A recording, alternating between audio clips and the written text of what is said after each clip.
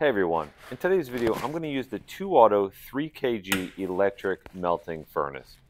If you're interested in getting one, click the link in the description and you'll save 10% on your purchase in the checkout.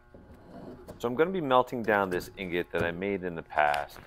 These are really handy to just quickly melt down rather than melting down some scrap that you have and having to keep adding in. In today's video, I'm going to be doing some sand casting using greensand foundry sand.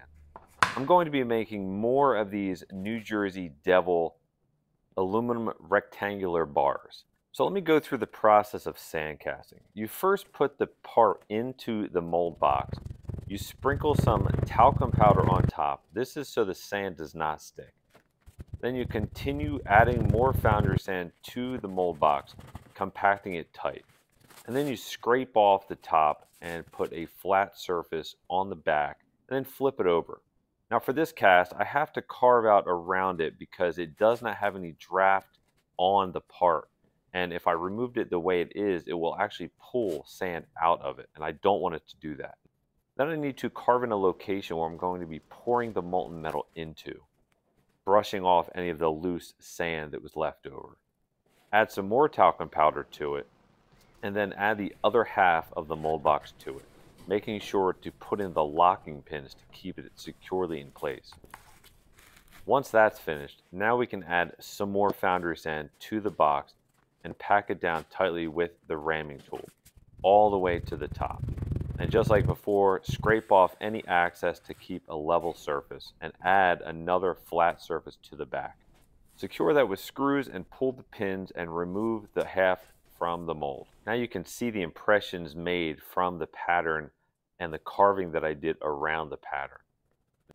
Carve out the location a little bit further where you need to pour the molten metal into and then brush away any of the excess. Tap on the pattern and try to loosen it up so you can easily remove it from the mold. I'm putting a flat surface on it and I'm going to flip it and give it a little tap and pull upward, hoping that they both came out. But unfortunately, only one of them came out. And the pattern still looks like it came out really well. So now I'm going to tap on the other one a little further and just pick it out gently. Now that that's complete, you can add the other half of the mold box back to this one and place the locking pins in place. Because this is a vertical pour, I am removing a part of the side. Now I'm going to be able to pour into the top. This is why you fasten the flat surfaces with screws to the side. It will actually hold together the mold box. Now it's time to check to see if that ingot was melted, and it is. But I don't have quite enough for the part that I'm casting today, so I'm going to add a few more little pieces of aluminum to the furnace, trying to do it gently so I don't cause a splash. Checking back about 10 minutes later, and the metal is now fully molten and ready to pour.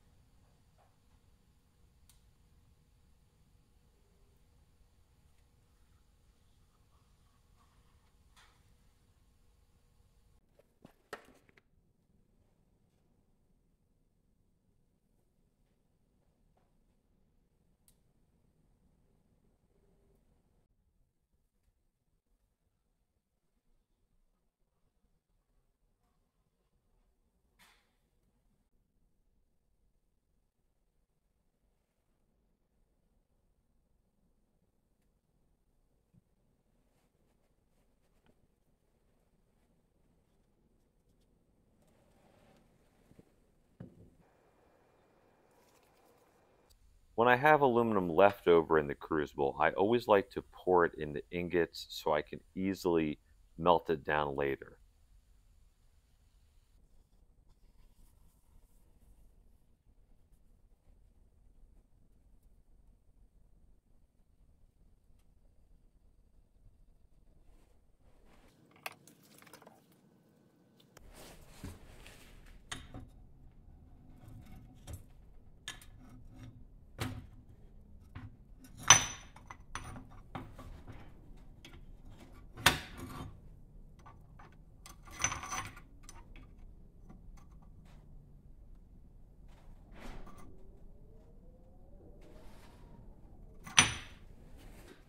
I let this sand cast set for about 5 hours.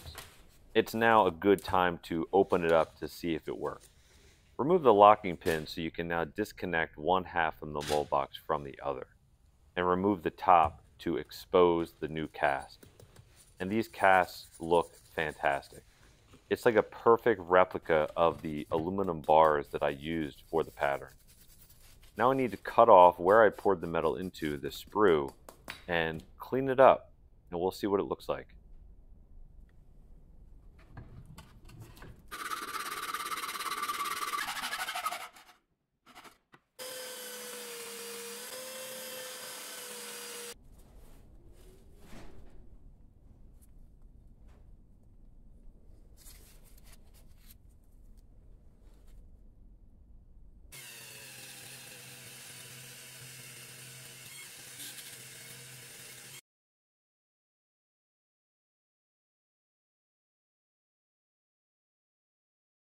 Well, that's it. A perfect replica of both of those New Jersey Devil aluminum bars.